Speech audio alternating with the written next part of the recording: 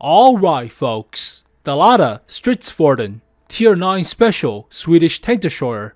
It has the iconic siege mode, but the difference, or the caveat, is the 120 for the main gun, not a traditional 105. So this thing packs more of a punch than an S-Tank while sniping. Kinda reminds me of the recent Kampfpanzer Project 07 HK, with a bigger gun, and somewhat smaller of a chassis, though kinda looks the same, right?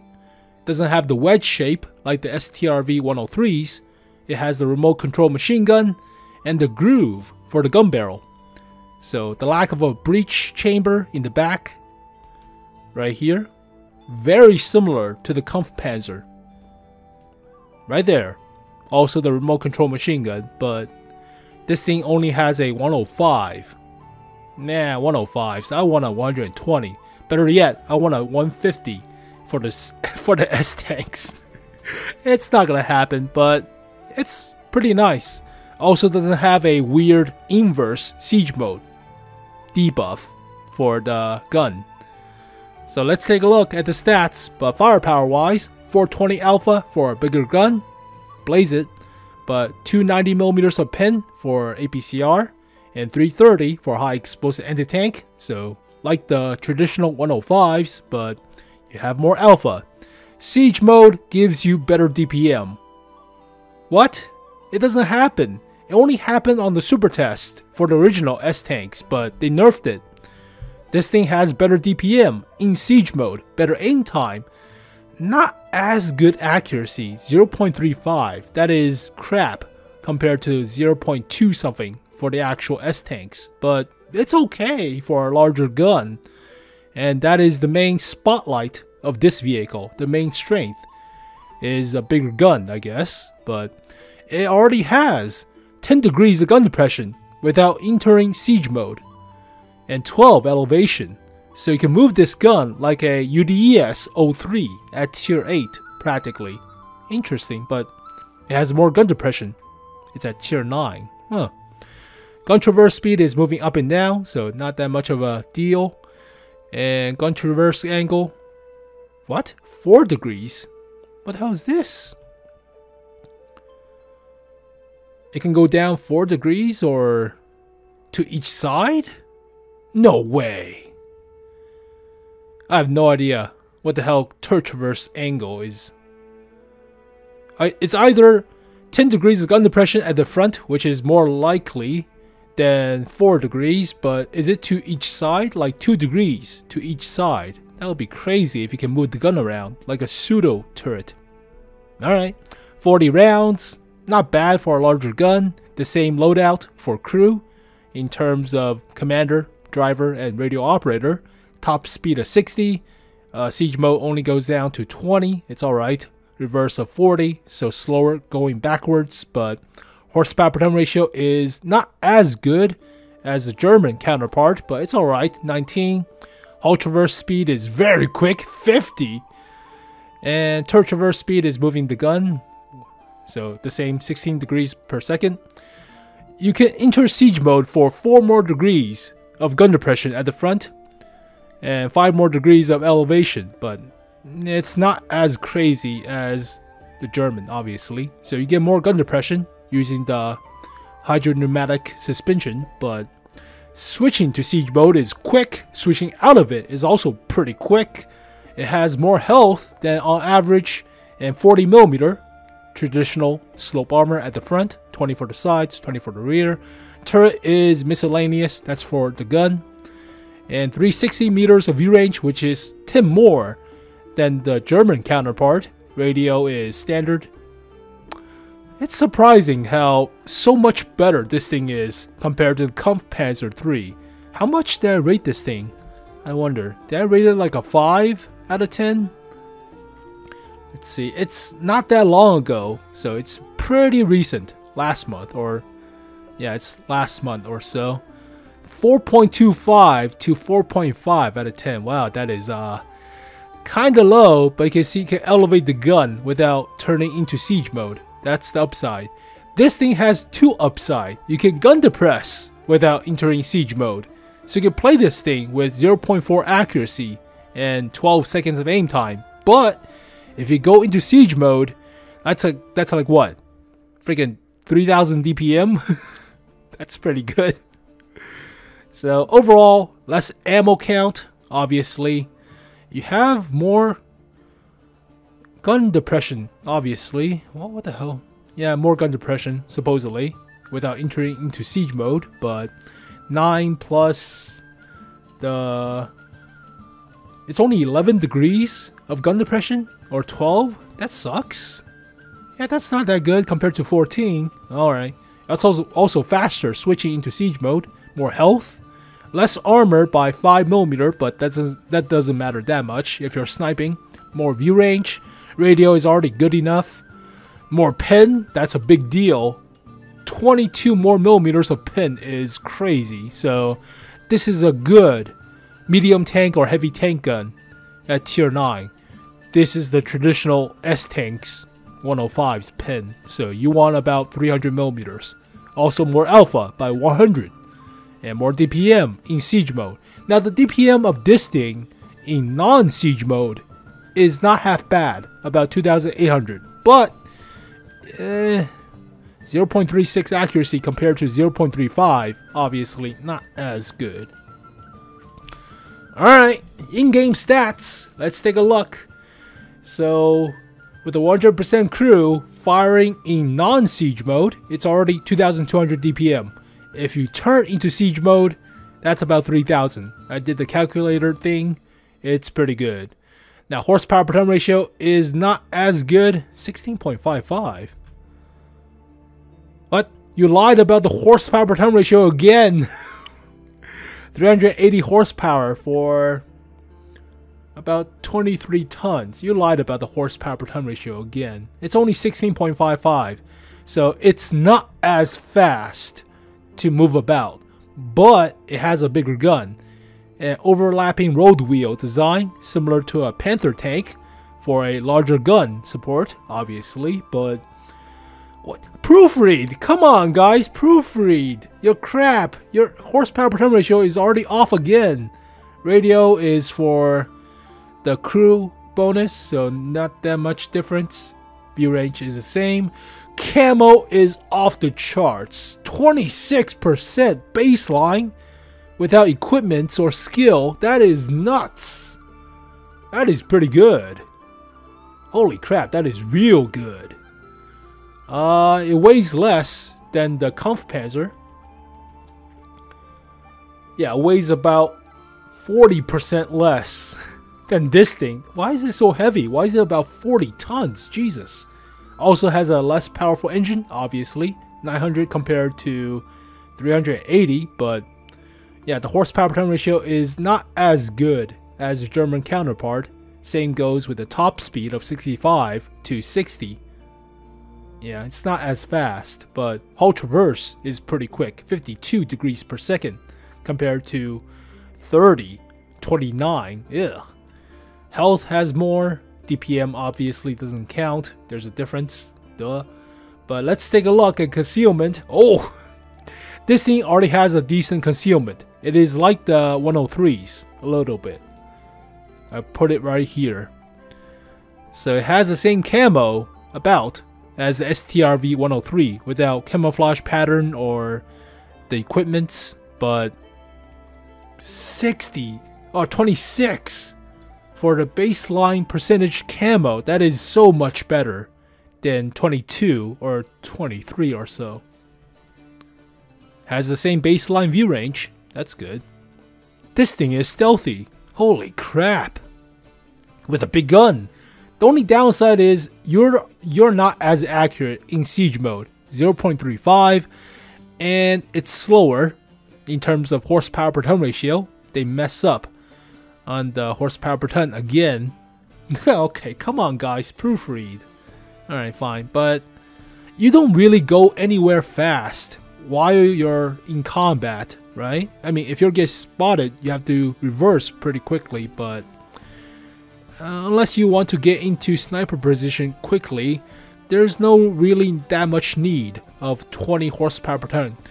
17 or 16 is already fine enough in my opinion, but I mean, it's about the DPM and the penetration for a tank destroyer, sniper tank destroyer. So would I rather deal with 0.35 accuracy compared to 0.31 or 0.3?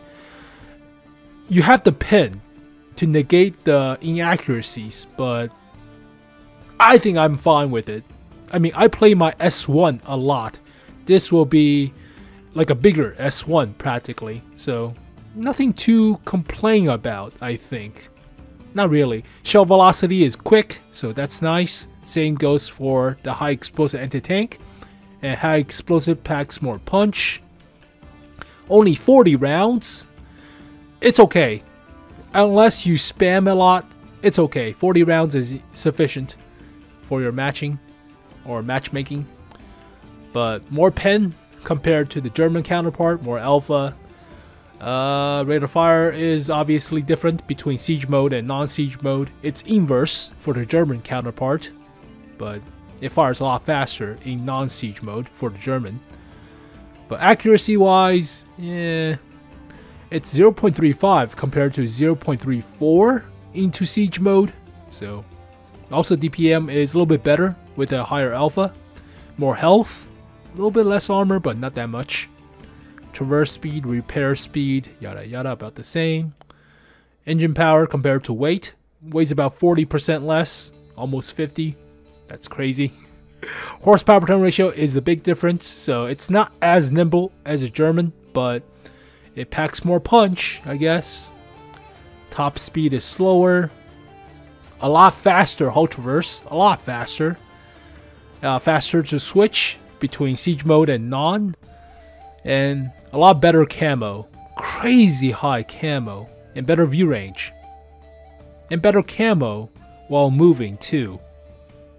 The camo on this thing is crazy. Is it the same as a baseline ELC? Even 90? Let's see, EVEN 90, baseline camo. Turn off all the freaking stuff, turn off all the equipments, and field modification. Let's see. It's only 22! Wow!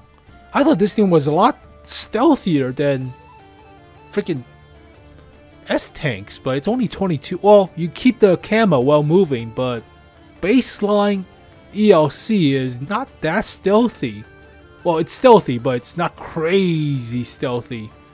Huh. Let me try the actual Tier 10 S-tank without all the freaking stuff. Turn off everything. Turn off field mods, turn off camo, turn off equipment. Only 23. Wow, that is good. That is real good. What about the Tier 5 ELC? I mean, I don't think it's that stealthy, but wow, that is good. It's only 21 or 22. Wow, is it the best camo in the game? I mean, there are vehicles with insanely high camo. It's at low tier though. It's at really low tier. My voice cracked. Yeah. Turn off all the equipments. Voice cracked. 100% crew. Wow, it has better camo than a tankette. Than a little dinky tankette, the TKS. Wow! The camo on this thing is nuts! Oh, I like it. I really like it. It's not a premium, so that's a downside, but let's talk equipment with a 120, so let's pull up my STRV. So, obviously, rammer, you want more DPM. You could put something of a unorthodox, like a improved aiming to help out with the 0.35 accuracy, 0.34 with a 100% crew, but I think you could put it instead of a camouflage net. If you want the camouflage net, it will be even more stealthier. Maybe you'll. Nah, I don't want to trade. I'll handle with the 0.34 accuracy, but I want the binoculars to spot for myself, as well as the camouflage net. So you could trade the binoculars for coated optics, or you could trade it for turbocharger to make your horsepower per ton ratio to go faster. But the only downside to this vehicle is the horsepower per ton and the accuracy. Accuracy you could deal. 0.35 accuracy, 3.4 accuracy is alright. Horsepower per ton is kinda wonky, but the upside is you're super stealthy, very stealthy. So, oh, that is interesting. I like it already. I'm a sniper tank destroyer player, so I like my S1. I'll probably like this thing a lot. But field mods, let's take a look. First one is obviously a no-brainer choice, better terrain resistance and suspension durability compared to hull traverse. You get better hull traverse, effective hull traverse with the first one as well, so always choose the first one, reinforced suspension. Better accuracy or aim circle size, or aim speed. Is that like 2.5? 2 seconds. Go with better accuracy in this case. So compared to normal S-tanks, you want better accuracy. Aim time is already decent enough, so the same for this vehicle, better accuracy. 0.34 baseline with 100% crew is meh. Alright, view range or concealment after firing. Concealment after firing is already garbage. It's 10 for the actual STRV-103. It's like what? 5 after firing. So you already have very good unfiring camo, but if you fired the gun, you better make sure switching back to rapid mode and run away quickly.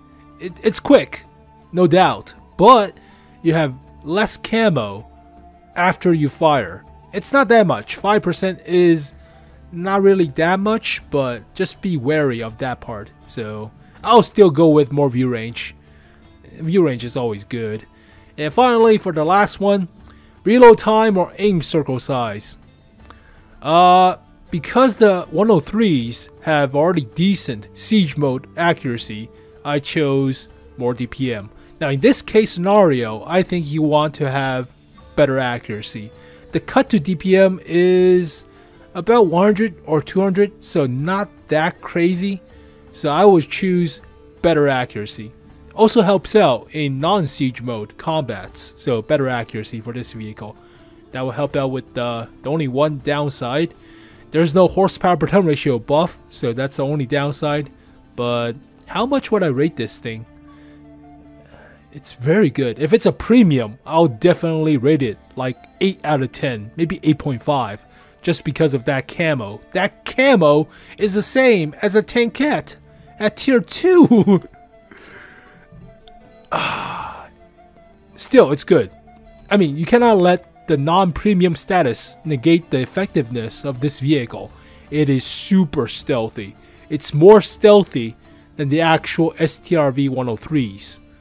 Surprisingly, I would say 8 out of 10. If they buff the horsepower per ton ratio to like 20 or more, then obviously solid 8.5 or 8 out of 10. But for now, I still think it's good. I still think it's very stealthy. Only downside is you might have some trouble getting into sniper position right off the bat, but not that many people are that much aggressive, so you have your time to get to the sniper position. So it's not that big of a deal, but it's an 8. It's a lot better than German.